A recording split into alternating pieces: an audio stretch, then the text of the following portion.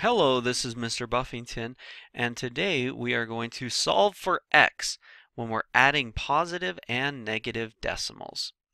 So our first equation is going to look like this: 4.7 plus x equals 7.2. With all equations, we're trying to find what is our value for our variable. And to do that, we need to follow these same three steps.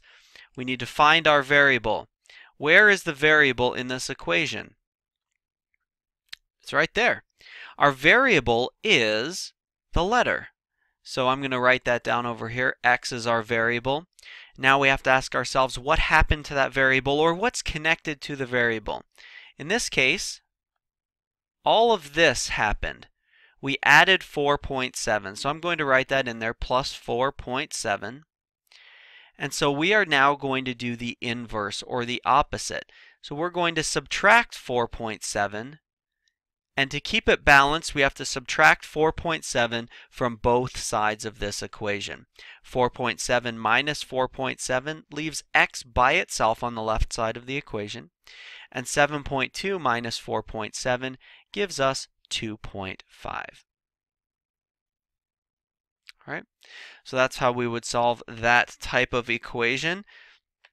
Take a look at that. As we're going through these, we also want to make sure that you're checking your work and also practicing on your own. So when you see a question come up, you can go ahead and pause the recording, try and solve it on your own. Here's the next question. X minus 1.3 is equal to 6.4. You can pause the recording and try and solve this one on your own. Here are the steps that you should follow. First off, you're going to find the variable x. What happened to the variable, or what is connected to it? We are subtracting 1.3. So we're going to do the inverse, or the opposite, which is to add 1.3. We have to do that to both sides of the equation to keep it nice and balanced.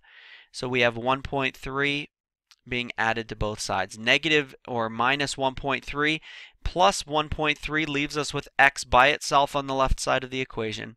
And 6.4 plus 1.3 gives us 7.7 as our final answer. X is equal to 7.7. For our last question, it's going to look a little bit more complicated.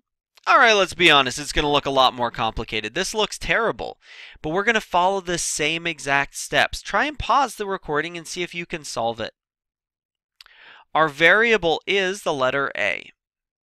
What happened to this variable, or what's connected to it, is that we are subtracting negative 4.81. To do the inverse, or the opposite, to both sides of the equation, we are going to add negative 4.81. All right? That's what we're going to do. It's not as complicated as you might think. We're going to follow exactly the same steps as we've done in the past. So let's do it. We're going to add negative 4.81. Minus negative 4.81 plus negative 4.81 cancel each other out on the left side of the equation, leaving us with A by itself. On the right side of the equation, we had 12.26, and we added negative 4.81.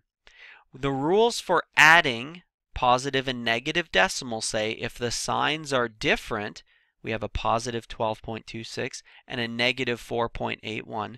When the signs are different, we find the difference between them. So in other words, we're subtracting.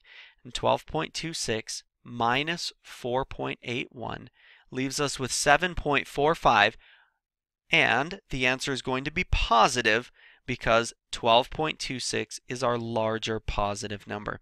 If you need a review on the rules for adding positive and negative numbers, please check out the mini lesson that is dedicated completely to showing those rules. I'll put the link in the comments and the description.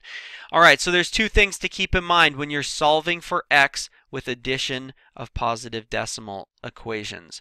One, you have to remember the rules for solving equations. Find the variable, say what happened or what's connected to it, and then do the inverse to both sides of the equation. Also remember the rules for adding integers.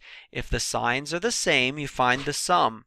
If the signs are different, you find the difference. And again, for a full video on how to solve adding integer questions, please go ahead and check the mini lesson out in the playlist for pre-algebra, or also just looking at the uploads from this course. I'll include the link below as well.